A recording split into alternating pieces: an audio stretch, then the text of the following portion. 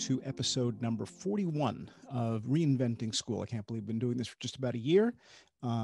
Happily, people are starting to get vaccinated. So what began as a project related to COVID likely will continue as a project related to education, which seems like a really good idea. So for the past month or two, we've been digging deep into curriculum, the what of what happens in K through 12 school. What is it that we're learning and why? And how have we organized that? And what is the history of that organization? And do we think we ought to continue marching on with social studies and science and all of that? Or should we kind of take that out and erase the blackboard and start with some new subjects for the 21st century? Along the way, there are subjects that don't quite get above the title status. So not quite social studies, not quite math or science, but they're important, but they're sort of positioned in school as supporting players, physical education, maybe health on a good day, music for some students, visual arts for some students, and foreign languages. So we're now going through that set of subjects. We've had a very good discussion on an recent earlier episode about physical education and health and where those two areas kind of overlap. We will be doing an episode about music education shortly, which will be great fun because we have some family involvement in that. And today we're going to be talking about visual arts instruction. And I have a few different ideas that intersect here that I'm hoping that our guests and students, our professional guests and students, will help sort out. And I'm sure there's a lot of issues that I haven't thought about. The biggest of them is, are we teaching craft or are we teaching creativity? And where does talent fit into all of that? So that's one kind of big chunk. The second is, do we need it? Is this something that you necessarily should be studying as a K-12 student? And if so, why? And if not, why not? And then related to that is, just as a student, being good at it or just not being all that good at it. And there's always a range of how skillful. And full disclosure, I've been kind of on the better side of art for a long time since I was in school. So for me, it's been a combination of fun and productive. And when I compare it to gym, that would be the opposite. So there we are, just to get us started. So for some overview of maybe a bit of the history of how and why we all started doing this in school, the idea of visual arts instruction. James, you probably have the broadest view because you're at the university level. So could you enlighten us a bit, but begin by introducing yourself and where you are in the world and what it is that you do? Oh, sure. By way of introduction, my name is James Rowling. I'm the chair of arts education at Syracuse University. And I'm currently the president of the National Art Education Association. But prior to all of that, I was an elementary school art teacher. And prior to all of that, I was a young artist. I grew up in a household with an art studio in the middle of it. My father was a practicing artist. So that's what got me to where, that was my start, my origins. How did all of this start, the idea of doing visual arts education in school? I'm guessing that was not part of the original design of public school, probably not the original design. I don't know, maybe it was in medieval times and all of that. But what is the history of this? Is this a similar history to teaching science, or does it come into view in a different way? So you're actually asking several questions there, which I'm going to take them one by one. For one thing, I've always viewed the arts and the sciences as twin peaks in human cognition, human thinking or knowledge creation. Often one of the definitions we hear about the scientific method is that it's a way of organizing what we know. So that we can, grow in our knowledge bases. But I've often pointed out that the visual arts are another way, design practices are another way of organizing what we know and what we experience. And it's just as important because it's been around perhaps even longer, arguably, the scientific method. So how it gets into schools, or the origin of that there have been books written about that. Yes, you're correct in that there is an origin. One of the points of origin is the notion of teaching skills, the idea of having folks learn a trade that employs the arts. But I think that hopefully in this conversation, we'll get to the point of understanding that, and especially using the lens for me that I've always taken, that I'm a creativity teacher, that it goes beyond craft, far beyond craft, goes far beyond the idea that the arts are for the purpose of expressing oneself, because it expresses ideas and knowledge bases and lived experiences and multiple modes. But I'm conscious of my time here, so I'll start by just saying those things. Oh, great. You, are you feeling as though, and you're a student, right? So give us a bit about your life as a student, but are you feeling as though you're learning craft or you're learning creativity? And what do you think the balance is? Yeah, for sure. I'll start by introducing myself. My name is Jiwoo. I am a senior at University Prep in Seattle. Which is a high school, yes? Yes. Okay. I'm in 12th grade. I guess senior could also mean I'm in my 4th year of college, but that's no. And I guess thinking about art in my high school career, I think I came in as somebody who thought, art doesn't seem as important as a lot of my other academic classes. And so I pushed art off. And this year, I took 3 art classes.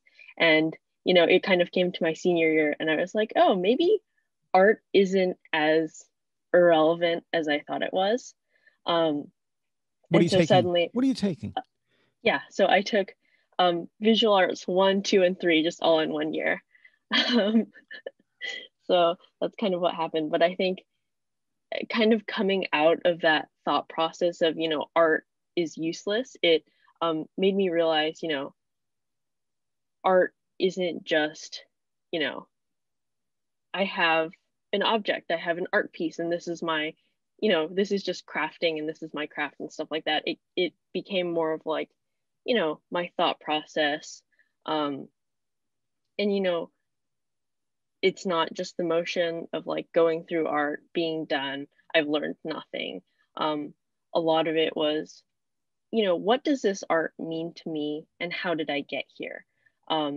So, realizing that a lot of my creative process isn't here in my art and in like whatever I'm making, it's also up here and in my head and how I relate to the art and how I see other people's art. Cool. Trinity, I'm going to guess that whatever it is that's behind you was something that you made and that you've been making things for a long time. Can you give us a bit of the backstory and tell us what we're looking at? Sure. So one of my students, Musa, he's from Ghana. So I work with immigrants. And Trinity, I'm located in DC, Washington, DC. And you're a teacher.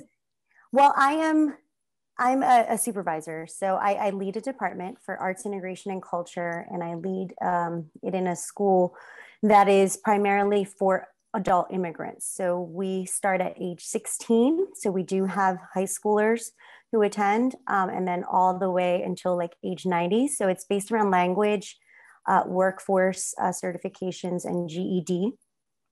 So I started a department around visual performing and literary arts. And one of my students, this right before the pandemic hit last year, we took about 6 weeks to do this mural behind me. So I'm going to move a little bit and not be too weird about it. Yeah. And this is me basically, and Jiwoo got it in the private chat earlier, but this is me telling my story of my identities.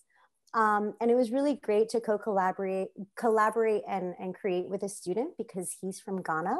And so we really learned from each other and we incorporated pieces of like his own identity along with mine and then just created something really beautiful. So I am, just to make mention, I am Filipina, I'm Native Hawaiian, and I am Puerto Rican, but I bring the ancestral knowledge of the Taino, the Ilocano, and the Kanaka Maoli, which is also represented in this. And I'm gonna do this so you can see, like the whole thing. So, and just to kind of bring attention to, also I incorporated a couple of other things that are important to me, which is pride flag. So this is the pride, the Puerto Rican version of the Puerto Rican pride flag, as I stand as an ally with the queer community, and a lot of my students as well. And then here is the DC flag incorporated in the coqui, which is kind of like our sacred animal in the island of Puerto Rico. So there's this connection between art and social awareness, let's call it, that in theory you're learning about in social studies, but the story you just told suggests that we're learning maybe a lot more about it through visual arts, through music, maybe music, maybe not. And we'll talk about that a bit. Ray, give us a sense of your story and what you do and what you're thinking about all this. Sure, absolutely. Thanks so much for having me, Howard. My name is Ray Yang. I am a art educator in Seattle, Washington. I'm also at University Prep. And I've actually had a career that's really spanned a little bit of everything. I've worked in museums, I've worked for community centers, I've done youth programs, teacher outreach, I've taught grad school, I've worked in large public districts. And so now I'm teaching directly with students again. This is kind of the first love, right? You come back to this, like when I was doing administrative work, I felt so far away from students, and being able to kind of be on the ground with them each day is really amazing. I have a background as an illustrator, and so I actually have a real love for comics and graphic novels. I think that's an excellent way to access storytelling with students. I loved hearing like what Trini was talking about with the piece behind her, and like, you know, that there's a story there. And that's one of the things that I think visual arts often does, which is really powerful. And kind of connected to that question you were starting to bring up, Howard, about the social element. I believe that the visual arts are connected deeply to just about every social movement that we've experienced in this country and still right now. I don't know if you can see, there are a couple posters behind me. I got these up in my classroom and stuff. That's part of the Amplifier Project, which is based out of here in Seattle. But, you know, their work is nationwide, and like it's connecting to social issues that are coming up, whether that's, you know, Black Lives Matter, whether that's the election, whether that's the Women's March. They're doing a campaign now on the vaccinations, and you know, like visual arts as a whole, like they provide a voice, a visual voice for people to be able to express what they're feeling, and it's accessible and it connects to people in a deep way. And that's actually one of the reasons why I think it's so important that we're teaching it to our students, that we're helping them learn how to give voice to what they're feeling, what they're thinking, how to give voice to what they're learning in other classes, and also like really deeply, how do they then connect with others? The visual is a great way to connect across cultures, across countries. And so we're kind of building that vocabulary for our students. We're building the thinking skills, like what Jiwoo was talking about like how you process, how you express. And I think it's actually essential because it crosses into everything. You know, obviously I'm biased. I'm an art educator, but I think that like the arts help everything, all the subjects, all the time, because we do, you know, metacognitive skills and all those pieces.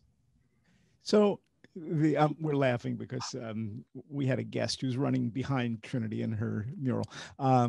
So it's obviously not that important. It's obviously not as important as math, because math you do every day. Arts you do once a week or something, right?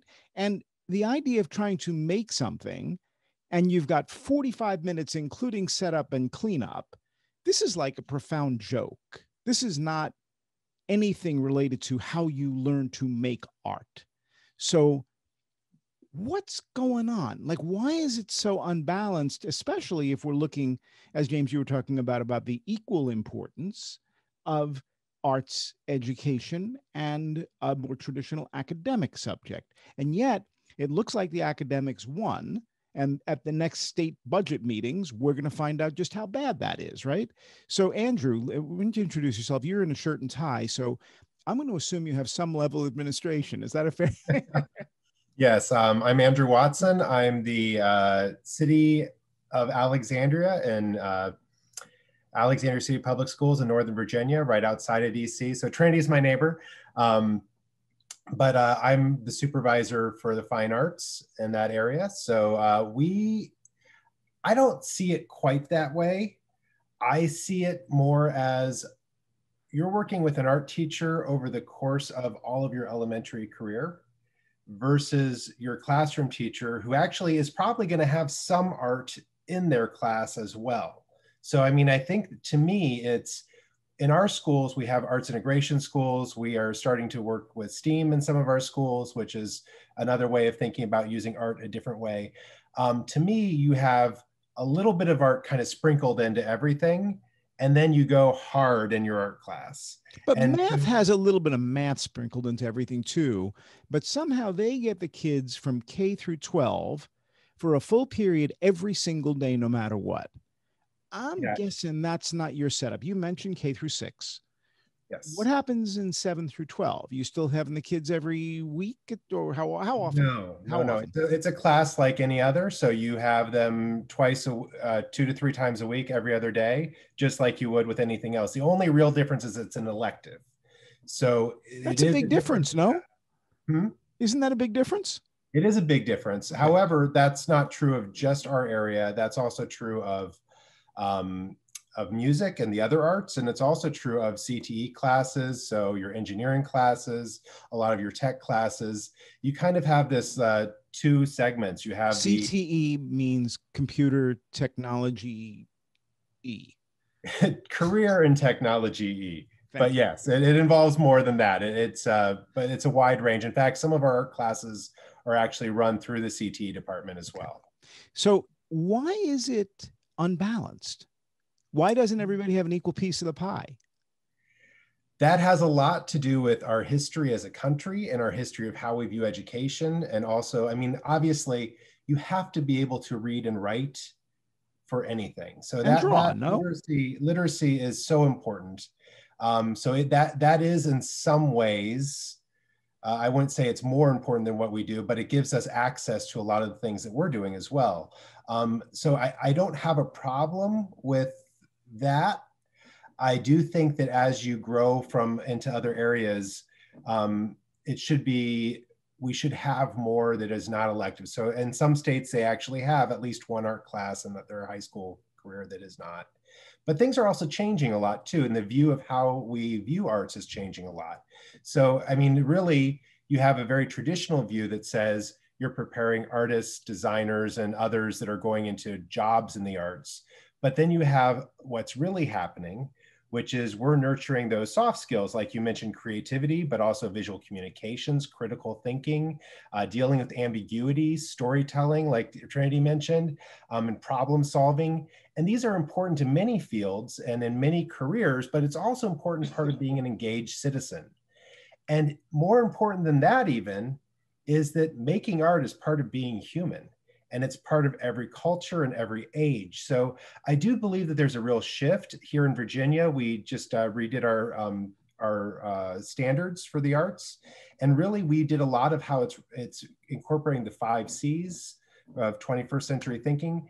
And that has been a huge change in how we view it in our state and in our school district, and seeing that those soft skills that we teach in the arts far more authentically than we do in many of our other subjects is really a key part of the base of education. So as you're explaining this, I'm thinking, so those fundamental skills that you need to operate in the 20th or 21st century. So reading seems like a good idea, right? Being able to write seems like a good idea. Numeracy seems like a good idea. Somewhere in there was a group of people, probably guys, who went, yeah, you know what, drawing, drawing, we're going to forget it. They need to know how to write, but they don't actually need to know how to visualize an idea. So drawing is optional, but writing is mandatory. Yeah. I would have liked to be in that room. I'm sure you guys would have liked to be in that room too. So Chrissy, tell us what you think if you could be in that room today, and also give us a sense of who you are and all that. Hi, I'm Chrissy Pondon, and I am the Visual Arts Department Chair at the Umpqua School in Fairfield, Connecticut. And I think I'm actually in a really interesting position because my school is an independent school that values the arts highly. So kids, I teach middle school grades, which we say is 5th through 8th grade. And I see my kids 3 times a week for 45 minutes. So they're getting a lot of art and they have it throughout their time with me. So that's 4 years of having art that much. So we really do put a lot of emphasis on how important it is and how much it really is affecting what they're learning in other classes. I think it's interesting. When they get a lot of art, what are they getting? What's in the bag? It's a great question. For me, and you had mentioned, drawing as a skill. And yeah, we do drawing, but drawing is just such a small portion of what they're learning in my class. And truly, I think, James, you mentioned earlier about this being about creativity. And I think that's something that people have this misunderstanding that creativity is something innate and that you cannot foster it and you cannot do anything to make yourself more creative. And that is fundamentally untrue, that you can completely encourage it. You can create environments that are going to help kids feel that they can take risks and they can do things that are going to help them learn how to think divergently. And, in math, I think we tend to think of, here's the right solution and what you do to get to that right solution, but there still is only one right answer. In art, it can be anything. And we need to value the fact that kids are coming from different places and coming up with multiple solutions to a same problem. I mean, that is innovation. So we can absolutely do things in the classroom to help them develop these skills that are worth so much more, I think, than what they might be learning in any other subject. Caroline, how much of this is it sounds right to you, and tell us about you. Well, hi, my name is Caroline and I'm a senior at TC Williams Titans. I don't know if you guys have ever seen the movie Remember the Titans, but that's us. Oh, wow, cool. Yeah. Okay, right.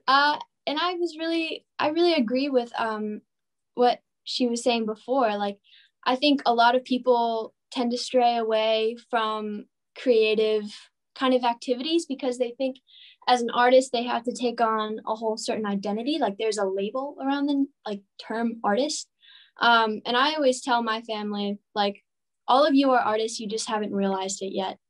And I think separately what Mr. Watson was talking about before, and the one before, I forgot the name, but there are certain skills that you develop in art making that can be applied to all other subject areas. I think it's a great way to like foster emotional maturity, emotional like processing, and just a way to understand yourself that a lot of other subjects don't really tackle. Well, James, come back to the skills, talent, and the nurturing of that. And let me kind of ignite that by saying, if you want to learn to draw, and I'll stay with drawing because it's a good, simple version of everything. Draw every day, keep drawing, just draw, and you'll get better at drawing. Mm-hmm. Then seek out instruction, make good use of books, make good use of other people's works, get the corrections if you can from a good teacher, and then draw. So is that the right path? Does that apply to other visual arts as well?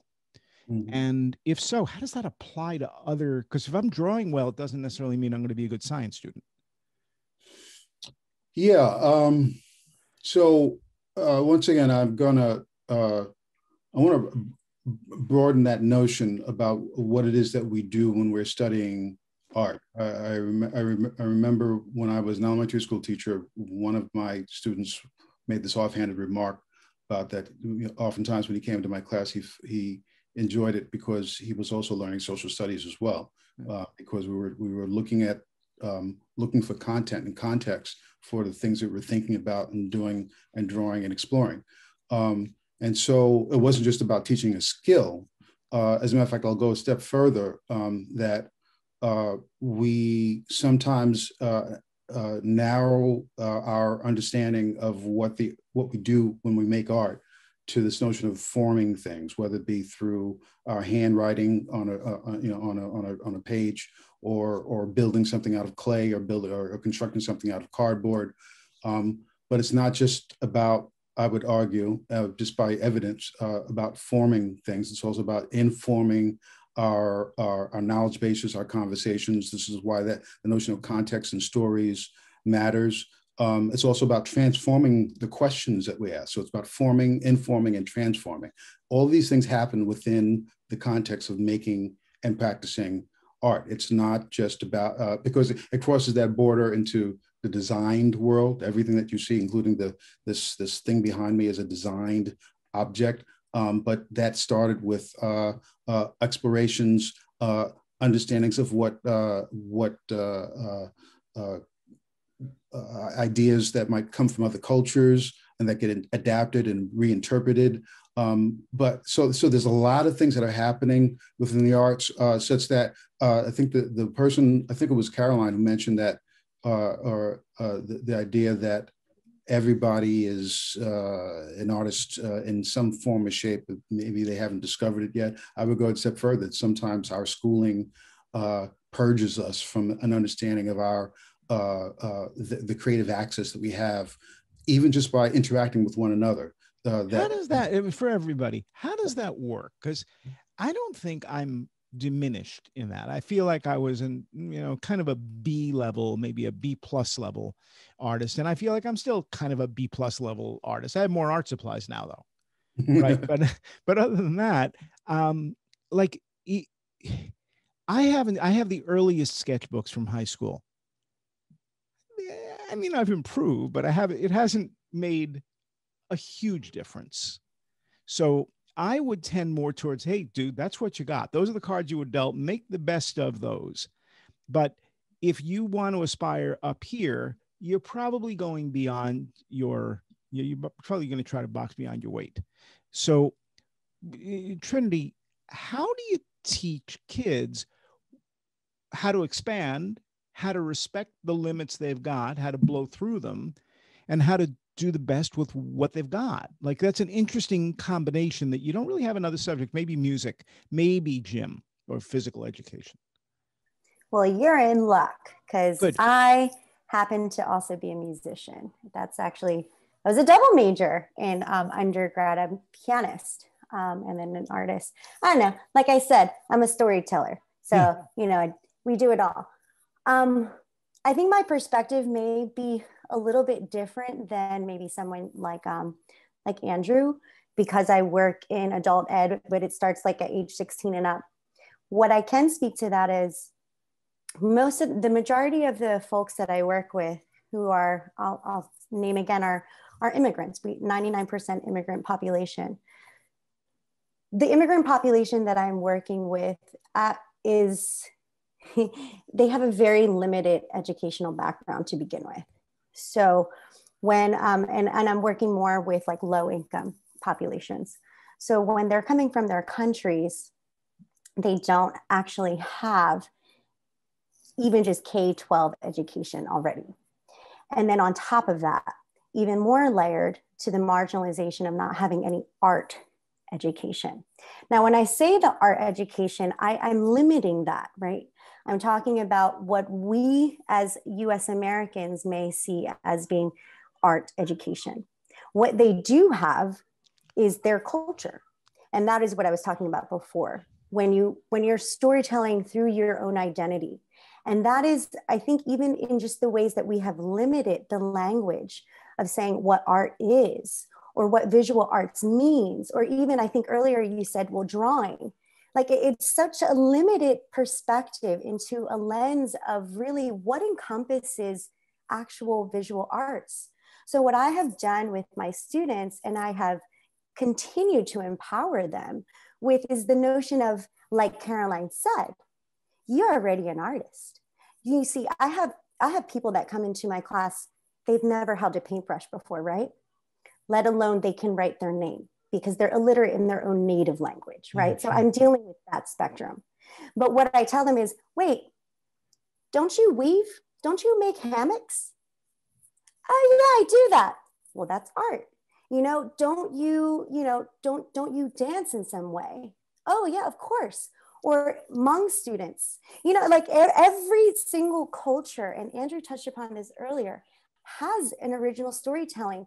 And when we get back to that room that Chrissy wasn't in and that none of us were in, when we talk about colonization and when we talk about stripping people of their culture, the first thing that is to go besides language is art. That is the form of storytelling. So when we talk about this grand scheme of what we look at with the institutionalized versions of education and the boxes that we're in today, that is why it's been purged. That is why it was stripped away, because we were taking people, their culture away to Americanize them. And so I think the surge of the change and the shift of what our minds are thinking about with art and the empowerment of that, it's really to get back to us and our souls and our storytelling and our identity and lift that back up and build coalitions, because art is really everything. And I'm going to get off my soapbox, but like this, I'm just so strong about this because we really do limit ourselves with the language that we speak. And if we just broaden that, just the language piece itself, I think that would speak just volumes to who is creating this curriculum and why it needs to be more of a flexible instrument versus so compartmentalized in what we have decided or the people before us have decided what that looks like. So this is a bit like if you talk to people who operate trains, it was very difficult for them to understand they're really in the transportation business, right? So widening the view. It's a similar issue with physical education and health education. One of the things that we talked about on that episode was you guys really need to move away from we are the people who teach you how to exercise. You need to move towards we teach you how to keep your body healthy, not only through K-12, but through your whole life, right? Makes sense. It seems to me, and I'm sure that I'm the last one of this group to figure this out, that you guys really need to ditch the art thing and the visualization thing and go into the storytelling business. Like, I don't understand why we're separating writing from art, because, I mean, I kind of do both. And I love Ray's notion of the graphic novels being one of the many, many, many, many places where those ideas meet up. But you can't tell the story of culture without the story of music. You can't pull those pieces together. And yet we do, because we have this very old-fashioned guys in the room making decisions design on what school ought to be. And it doesn't make any sense to me. And it makes even less sense to me now that I'm listening to you. We really, and by the way, food, just as a little asterisk, right? I mean, it's like, why aren't we treating food as part of this as well? So I want to blow the whole thing up. Would you want to do it with me? For sure. Indeed. It's I don't know. I know we're taking turns here, but No, we're not. Go ahead.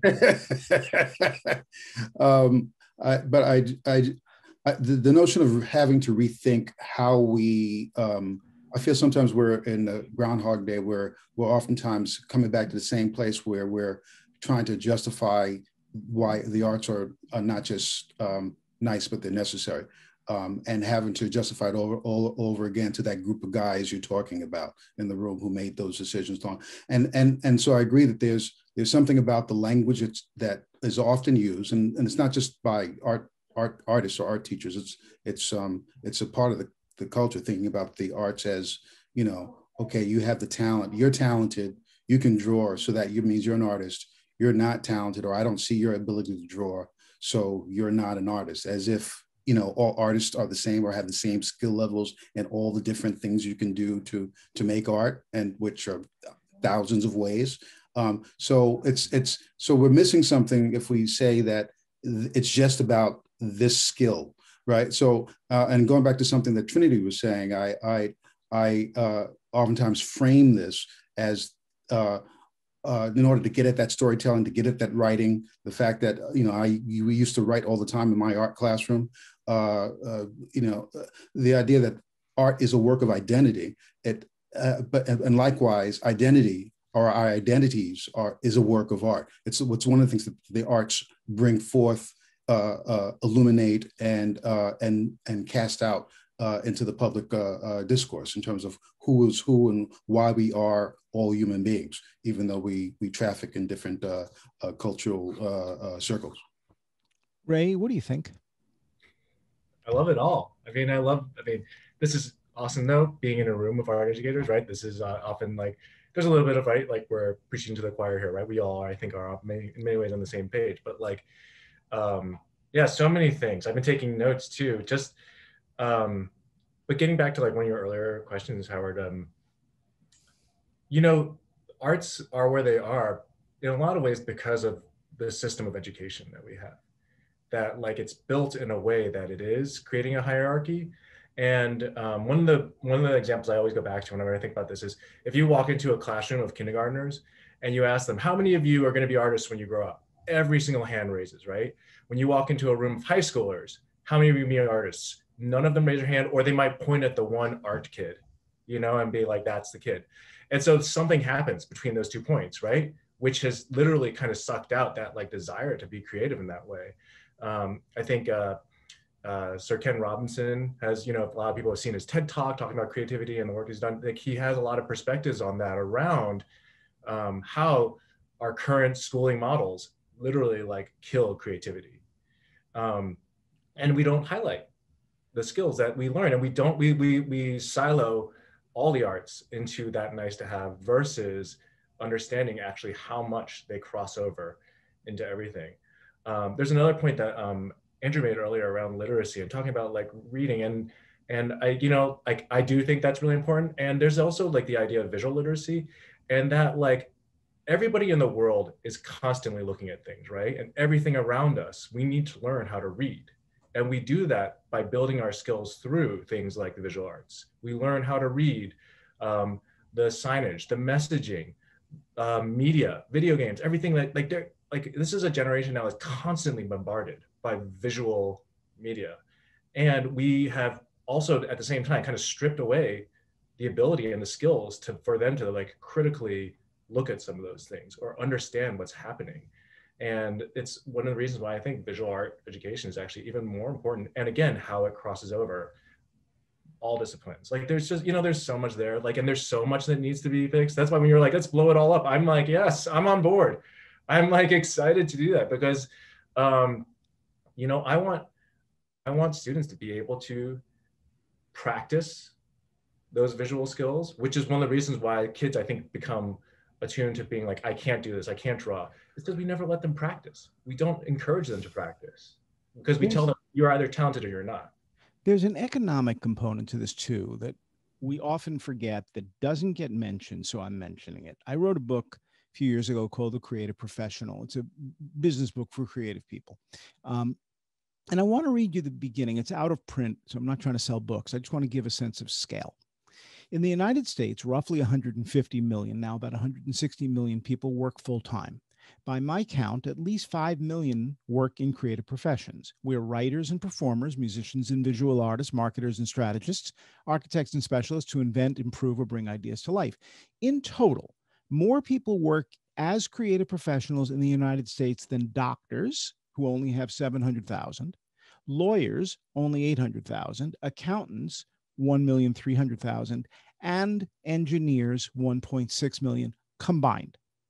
The number of creative professionals roughly equals the number of people who teach in the United States. It's a huge number. It's one of the largest professions in the United States. 1 in 25 people in the United States works as a creative professional, or 1 in 25 workers. Our output, which provides employment for lawyers and accountants and all of that, is responsible for 7% of the US GDP. In Britain, creative endeavors account for about 6%. In most Western nations, creative contributions hover around 6%. Global workforce, about 10 million creative professionals. So compare that to mathematicians. Compare that to people who use mathematics as part of their job. It ends up being, we're bigger. Now, we're bigger, but we aren't necessarily just using visual arts. We also have a few friends in performing arts and the like. But this is a huge business that is becoming larger and larger and larger. And yet it seems to occupy a smaller and smaller portion of the K through 12 hours. You're holding your own, but you're not making the progress that needs to be made. And then there's creativity. So whether you tie creativity to imagination, or you tie it to innovation, or you tie it to practical progress and change, or you tie it to clear thinking, and you go back to the C's and all of that stuff. Creativity is a weird animal. It's really hard to define. It comes very naturally to some people. It becomes really difficult to pass it on. Some of it, much of it, you learn through observation and by trying. Some of it you try to put into a curriculum, but it's kind of like the Nickelodeon slime stuff, where it just kind of runs through your fingers. You got to use it, otherwise it kind of fades away. And then you go, oh, wait a second, I know how to do this. Caroline, enlighten us. I just want to touch on what you were talking about, kind of like the economic factor of all of this. I've actually been writing a paper all year this year for one of my classes on the starving artist stereotype and how that affects young artists, but also up and coming artists. And when I interviewed all my peers, almost all of them could recount a time when their parents, counselors, etc., had told them, don't pursue art. You can't make anything out of it. But when I interviewed professional artists, they said they got very angry about it. They were like, absolutely, this is not true. Like all of them. But it's also like, there's a very heavy entrepreneurial aspect to that. Those professional artists who made it. And that's another thing that is not really being taught in school. And in some ways, art and entrepreneurship are not so different. The fundamental skills that you need to have, like risk-taking, experimentation, creativity, just to be an entrepreneur, I don't think they're that different. And in terms of education, I feel that art is seen as worthwhile only for those with talents or affinities for art. And it's just an option. But like you were talking about for math, like I'm terrible at math, but I still took calculus, and those are kind of my thoughts on that. Cool. Good. Andrew, what are you thinking? I don't believe in talent at all. I think some people have good experiences early on in a subject, whatever that subject may be, math, running, reading, art making, singing. And because they had that early good experience, they work harder at it, they're more excited by it, and they go in deeper. Now, that's not to say that we're all created equal with that ability, but how much your natural affinity for it matters far less than your interest in it, having a good teacher, and really how you explore it. And then when we think about broadening that out and not just like your ability to draw, but really what art is for, there's been this idea, and we've touched on it, that, there's art specific skills. And that is really about how we make art. And that's not unimportant, but it's not the most important. And what we're doing now is we're going from that how we make art into why we make art. And we make art because we're human, because we are exploring those human commonalities between us, and we are expressing things, and we are wanting to let our voices be heard. And that's really where we're changing in arts education. And there's all kinds of other models that are rising up where art isn't kind of its own silo, but where it's part of things in a different way. So arts integration, there's a lot of that going on, where arts is how you're delivering everything, and while you're learning how to do everything at the same time. Or STEAM, I'm a huge proponent of STEAM education, where you're taking kind of a STEM model, which is already kind of an interdisciplinary model that's very technically focused, and then you're adding the arts to kind of give it a human focus. So you're thinking, okay, how can we broaden out this economically focused, get everyone ready to start their own business or become an engineer, and use the humanities and the arts specifically to kind of make that more applicable to not just technical problems, but human problems. And as you said, a lot of jobs, and there's a lot of jobs in the arts, and there's a lot of jobs that you're not in the arts. It's not a creative field, but you need those same skills that you're learning within the arts. So thank you. Chrissy, and I'm going to go around to everybody real briefly. So what are you working on now as an artist, or what have you worked on recently, or what do you intend to do? And what's the story behind it? Try to do it in less than a minute. We'll go around the horn. I expect that everybody is working on something or has or will. Well, I love that Andrew was just talking about the integration of subjects, because I'm right in the middle of one of my favorite things that I do with 7th and 8th graders, which is a project called Voices of Change, which is basically them picking a social justice issue that they care about, and they're researching the history of it. They're going into the social and cultural context. For example, they're listening to personal stories. So we have students that are looking at gun violence. Students are looking at racial inequities, healthcare inequities, things that they personally either feel affected by or just see it as an issue that they are looking for a way to solve. So they're using art, but we're pulling in all of these other disciplines, because I don't think that art should be taught in a silo. I think it needs to have all of these other things to make it relevant and personally meaningful to kids' lives. Good, you. In my art class, we're currently working with an organization called the Memory Project. And so they've connected us with children in India and Pakistan, and we exchange art with them and create that connection. There are also students who have at some point lost their families and are with foster parents or foster families at the moment. And so being able to reach across the world and create a connection with them through art has been really powerful. Cool. James, I'm hoping you're going to say you're not just administrating. No, I guess the project, the larger scope, you mentioned that the book that you drew upon and drew that quote from. I wrote a book about creativity a few years ago, Swarm Intelligence, which is about the social origins of creativity, that it's not this innate ability that individuals have boxed in their heads, but it actually, we draw upon one another like we draw upon one another in order to learn languages. But the way I'm going with it is that I'm writing a new book called The Next Creative Leap. And especially in this era, as we enter this post-pandemic era, we're in the middle of we're going to discover that we're all post-traumatic, right? We've been through a crisis. And I'm interested in how the arts are the catalyst that we need, and historically have been so, in order to spur our personal, individual resilience, and also renaissances culturally in terms of civilizations past, and that we're going to need to draw upon that going forward. Cool. Caroline. Recently, as this summer and this coming spring break, I've been painting social justice oriented murals local to me, kind of in Alexandria, Old Town, Falls Church, all in Northern Virginia. And right now I'm working with a foundation called the Tinner Hill Heritage Foundation. So there's one woman I've become in contact with, and she has a bunch of photos of people in her family that represent the historic area of Tinner Hill, and it's recognized as one of the birthplace of one of the first branches of the NAACP, which I think is really interesting.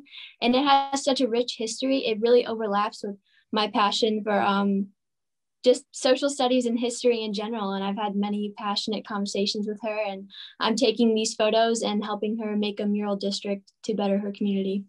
Cool. It's funny how we say art or visual art, but what we're really talking about even goes beyond storytelling into a very active mode of learning, right? It's just people who are doing art do stuff. Like it may not be making stuff, but you do stuff. You're in the community. You're doing things. Andrew, I'm hoping you're not just an administrator, not to diss that, but I'm hoping you're making some art too. Well, my last piece of art was writing the Virginia State Standards for Visual Art, but my next one is a little bit more exciting. Did you at least do that like in many colors or something? Not so much. But my next one is a little bit more exciting. I'm working on making a television show. It's actually STEAM focused, and it's looking at, it's part of our distance learning things that we're doing for Alexandria City Public Schools. And I'm well within making the first 3 episodes, and hopefully it all goes out in the next few weeks here. There you go. Ray. You know, teaching is a constant thing, right? But, you know, we've not got that extra time.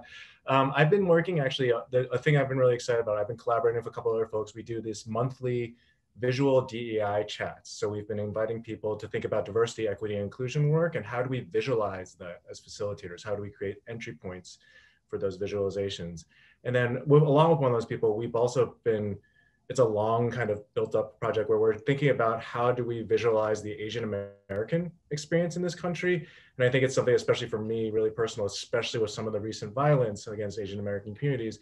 How are we kind of building up, holding up, lifting up those communities, and thinking about doing that in ways that are visualizing them, like bringing it into a way that is clear, concise, and helps communicate how rich the Asian American experience is in this country. So that's something I'm hoping to like start to build up and then be able to release soon.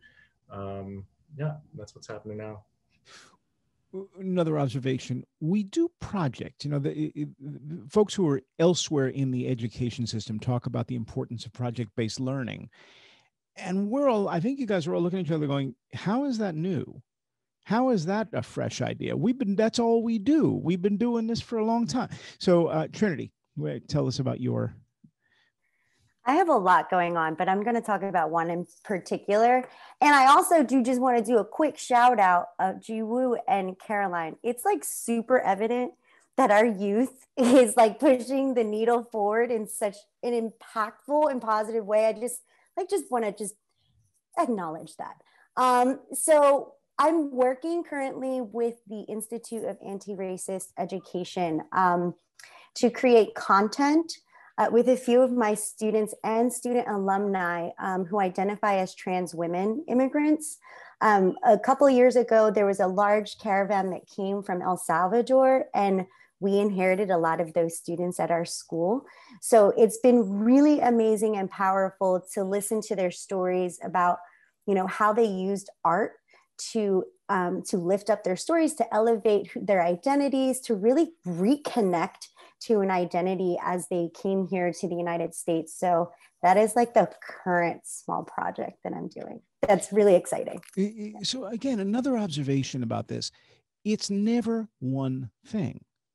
It's always a bunch of stuff, and I'm working with this one, and I'm thinking about this, and this is early stage. I mean, I work with a lot of people in a lot of parts of the education, learning, school business. Those people don't talk this way, but you do, and I do. So let me add my little stuff to the pile. So, you know, one of my great concerns is that we are enormously stupid about health. We just don't have public health. We don't know what it is. We don't know how to deal with it. We let these pandemics go out of control. We probably need to do some major media thing to put public health into the center of the circle. Now, is that graphic novels? Is that a podcast? Is that an amusement park? Is that like a theme park? What could that be, or what group of things could that be? So for me, process is every bit as important as output, right? So process for me is, well, I don't know anything about public health. That's one of the reasons I'm doing it, is because I always step into stuff that I know nothing about. And then I ask people who are way smarter than I am, and they tell me, and then we go, oh, that's a good thing. So my first question is, what are the 5, 10 biggest public health issues? Let's get a bunch of really smart public health people together in a virtual room, spend a few hours together, and make a list. So James, I may ask you for some help, because I'm sure Syracuse has that person. So part one. Part two, how do we reach people? Is it better to do something in print? Is it better to do a musical? Is it like, what's the form? And then the third is, so what's the creative approach that we take, and who are the people we want to bring into the tent? So take that, put it over there. I'm working on another project about diabetes. We've written an adult book, but we really think you have to get into the supermarkets. So now I'm beginning to move from writer into marketer, but I'm also really curious whether the best way to teach a teenage diabetic or a pre-teenage diabetic is through a graphic novel. So I'm very aware of the importance in that space. And then there's like these puppets that we built for another project that helped me learn, and a lot of other people learn about the Sustainable Development Goals. And they're sitting in storage and I can't figure out what to do with them. But they speak to me every week or two going, get us out of these boxes, please, so we can do something, because we want to be productive, and we're rotting because we only have a 15-year lifespan before we melt. So, and on, right? And then, by the way, I'm obsessing about watercolor pigments and what combinations and all that stuff, just because, you need to go someplace into your quiet, crazy place. So people I know, and now I know you guys, who think this way, I think are markedly different from other people. Always degrees, but when we talk, look how animated we've been. Look how excited we are about these projects. Look how connected to the world we are by doing this and how good it feels. And yet, I feel like we're very much the minority. I feel like when I go off and talk about my 17 projects, the other people at dinner go, shut up. Enough. Just leave us alone. So James, what's going on here? Yeah, I'm glad you asked me that, because you're onto something here, which is really important that we should point out. One of the reasons why we have this common approach, you're getting at it, your 17 projects, those who are in the creative sphere or who are acquainted with their creativity think in terms of connections, as opposed to compartmentalizations. Yeah. We don't silo. We see, and we see it becomes this thing where we make these connections. So, for example, I'm also like Andrew. I'm working on a television project. I'm this main script consultant for a new Jim Henson company production, which features a young male artist of color who's a creator, who's a processor, and I can't give the title yet. They're trying to, we're close to getting green lighted through PBS. But Great. The point is to be able to tell that story about how we navigate and make it, because ultimately what we do in the art studio is an iterative process. We experiment, we learn from what we did, and then we go on and say, now, what if? Now, why not? And that's the animation that you're seeing in all of us. Because we're acquainted with this, and no one should be denied access to that kind of space, right? Because that's what makes us a civilization, passing along our gifts to the next generation. But we have gifts, Mm-hmm. So that's a problem, right? Because Andrew, with all due respect about talent, this is a pretty talented group of people. Having worked as a producer, putting together those kinds of television shows, there's a difference between the people who step up and do the costume, do the concept, get the writing done, make it funny, get the timing of the joke right, get the music right, and all that. Those are very talented people. They are the best. Now, do I think anybody can be trained for that? No way. Do I think a small number of people have an affinity for that and then can get up a couple of levels and then a lot of levels and then learn from each other? Absolutely. But I think it's a special class, not to exclude everybody else, but you get so good at it and you become part of a team. Is that my own prejudice about this? I'm willing for you to kind of push it back in my face, but it seems to me that those people are different, Andrew. Yes.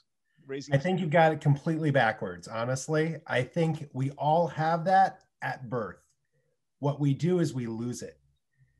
Most people start thinking about things. I have two 7-year-olds. They're amazing, but everything is 20 projects. Everything is. And when I worked with little kids, all the little kids are like that. That is part of who we are as human beings. What happens is we get put into boxes and we start believing in those boxes. And some people, because of their parents, because of their teachers, because of their school system, whatever, are taught, oh, okay, those boxes are just artificial, see past them. But a lot of people never do. And that's what we can help change, is open their eyes and see that that box is something they can get out of real quick. How do we get that power? That's a pretty powerful indictment against a very large system of people who are doing things in the same way they've been doing for a very long time. You're saying, no, take the power away because they're doing it wrong. That's what I'm hearing you say. I agree with you, by the way. I think, but what you're saying is radical and dangerous and revolutionary. Well, I mean, we've had this conversation before. I mean, John Dewey was having this conversation 100 years ago, saying education currently is set up for this industrial model where everyone is, you know, trying to punch in, punch out of time and learn this one. But you're suggesting the opposite. Lens. Yes, but he was saying 100 years ago that that was all rubbish, and that that's not what we should be doing. And how'd that go? How'd that go for him? It went well at first, but we have a pendulum in education in this country. And you have to understand that when we start to get to a more progressive model, something happens, or political groups happen that say, oh, we aren't comfortable with that. We want to go back to the way things were done when I was a kid. And this is just too out there for me. So let's move it back to this other side. And there's other aspects of this, of course, but I think that the fact that our public schools are run by policy that is by non-educators, almost all of it, it doesn't allow us to have some of the same freedoms. And we are starting to educate those policymakers, but it takes a lot of time. And then every step forward, we have another step back. Okay, but we're grown-ups and we have to look Jiwoo and Caroline in the eye saying, no, we got the ball, don't worry about it. Or we're saying, we've completely screwed this up. Good luck with it. I hope it works out for you guys. So how much responsibility are we just, how much of this are we just kicking down the road? Like, at what point do we go, we're changing that now and Trinity's going to change it for us? I think we're all part of the change. It's a little quick thing I just wrote it down. I think the word talent is an exclusionary word for stunting growth. And it goes back to the language, right? Like, how do we use empowering and inclusive language to make change? If we're looking at the superstructure of what we are under in a very binary world, in a very capitalistic nation, then our ideas would be considered radical. Then what Andrew just said would be considered radical. But for us who live and breathe and experience it every day and really don't know any other way, it isn't radical. It's humane. It's what makes us who we are. And so until we burn those boxes and until we dismantle this superstructure of hierarchical, positionalities of how education looks and just everything and the policies and structures, then there really can't be too much crazy radical change because that superstructure still lives. So I think as we continue in our generations, it's not to kick the can down to the next generation to do all the work, but we need to chip away here and there and be louder and use those platforms and use social media and use, all of the people and have tough conversations. It's not like one big thing is going to change it. It's a lot of us doing smaller things to getting to that larger thing. So that's all I'm going to say on James, that. when people do a lot of small things, does that usually result in larger change? Yes, in the sense that we're getting at that notion of this whole title here, Reinventing School. Schooling systems are, by nature, being systems, they're resistant to change. And if you're going to intervene in any kind of system, whether it's for good or for ill, you have to take systemic pathways. And so small interventions in combination can definitely have, even a single intervention, frankly, if it's the right intervention, can really dismantle or blow up the Death Star, so to speak. And I'm just using a pop culture analogy. But not that it has anything to do with anything, right? Of course. but a lot of small interventions can also have a similar effect, as long as we understand that we're dealing with a system that's going to resist.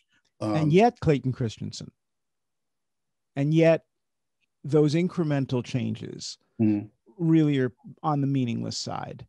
Not to say the work we're doing is meaningless, but in terms of large scale change, it's going to be disruptive innovation, not incremental innovation, that it will change the way that we think about this. Well, I would say the key is what's the leverage point that you're intervening in? Does it give access to just surface change, or does it get into the gut of the machine? Ultimately, these are choices that folks make, and it's not necessarily a given that we are going to know which is the right lever to pull that'll blow it all up, as you pointed out as an analogy. But you keep on you keep at it is what I would say. And I think this team here, this group here, is really getting at some of those leverage points. I think you're right. We had a rough day in the last day or so. There was some bad stuff happening in Atlanta this time, but this time is the key word, because there's always a guy with a gun and a group of people. And somehow we've managed now to export these nasty habits to Brazil and other places as well, where it had not been an issue so much. Now it is. So if we're going to make the change, whatever that change might be, first, a nod to what happened yesterday, but a question, and maybe we'll close out with this, is we're talking a lot about creative approaches and people thinking differently and people learning to think differently and doing away with the very rigid ways of thinking about how society works and how school works. What difference could we have made? Trinity, I know you were very concerned about this. Do you want to jump in? I think Ray has something he wants to say. Go ahead. I'm sorry, Ray. I wanted to jump in because some of the stuff that James was talking about, and I think maybe I'll kind of try to answer that question as well. Here is like, I feel like there's just like large systemic and societal stuff that is really like that are part of the barriers, but also like, how are we looking at trying to, too much of the work that I think has been done, and like I'm just as guilty of this in my career, is trying to band-aid the systems and trying to like piece together, as opposed to kind of thinking about, again, really rethinking completely or reinventing the systems because of the way that they create boxes that just hold us in, or that they like bind us. And going back again to some of the skills we talked about within the arts, is like that idea of, there are these things called the studio habits of the mind, and we talk about things like engaging and persisting, and stretching, exploring, taking risks. The arts are one of the most amazing places to fail, and fail spectacularly all the time, and that teaches us lessons to then try new things. And along the lines of what James is talking about is, we are not going to quit at this. We're going to keep trying different things to find those levers. We're going to work within our spheres of influence that we do have, whether that is for me as a teacher right now, or James as the president of the NAEA, having this larger reach. We're all kind of doing these pieces, and like, that is like that deep hope and desire we have to like build and create larger systemic change, because we believe really passionately and deeply in this work. And it's hard, and it can be very frustrating, and like, but we kind of keep at it because of how much, I imagine everyone has had very concrete experiences in their lives, like especially in this room, of how the arts have helped them see something, open up something, connect to something in a really deep and meaningful way that probably changed the course of our life. And so like, how do we communicate those things to others, to decision makers? And, how do we like help encourage and build up that next generation, people like Jiwoo and Caroline, to like, to keep having their voice and building, and then become those decision makers. One of them is going to get to that point where they're going to have maybe that larger influence and be able to make some of those shifts and changes and help us actually like completely rethink the systems, because that's huge, and that's really difficult and challenging, but like that's like the work. That's the work, whether that's across race, across class, across gender, sexuality, all those different pieces. Like, we're doing that work to like always constantly build and move forward. I'm watching Jiwoo, because of course, when we do Zoom, we see everybody at the same time, right? So I'm watching Jiwoo and Caroline both going through everything that James was saying, through everything that Ray was saying, through everything that Trinity was saying. So I'll give you guys the last word. So Jiwoo, what are you thinking how are you processing what you're hearing, and what are you going to do about it? I mean, I don't know. I was just thinking about what Ray said about the Band-Aid solutions.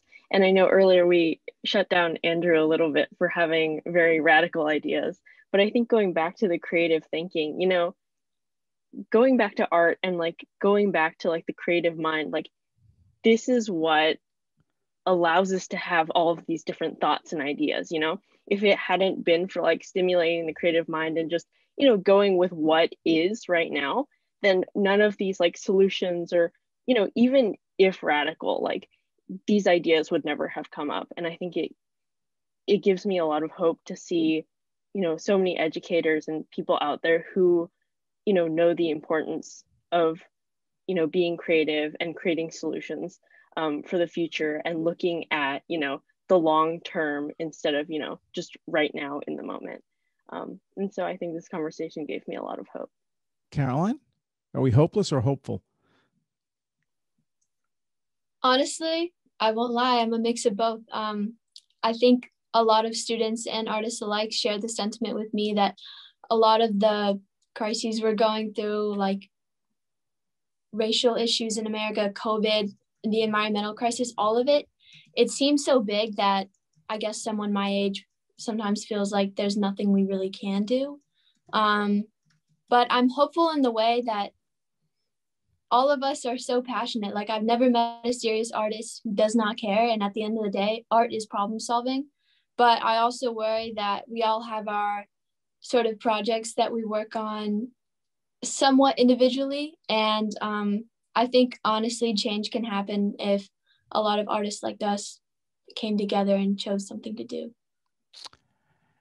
Very eloquently stated. Thank you. We went much further down the road here than just visual arts, and I'm really grateful to all of you for your willingness to kind of jump in and be critical and really think this through. We're going to roll credits. If you guys can hang out just for a couple of minutes afterwards, just to figure out what it is that we just talked about. That's always kind of fun. So we'll see everybody next time. And thank you all very, very much for a really good, provocative, fun conversation.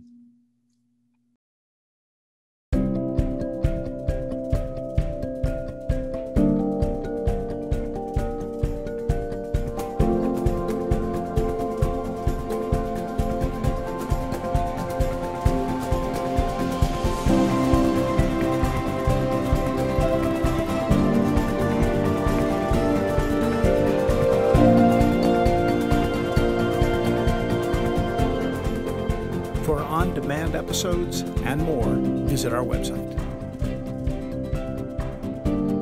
Kids on Earth contains hundreds of video interviews with students from around the world. Learning Revolution is a global collaboration network for people who care about learning. Be sure to join us next Thursday for a new episode of Reinventing School. Thanks for watching.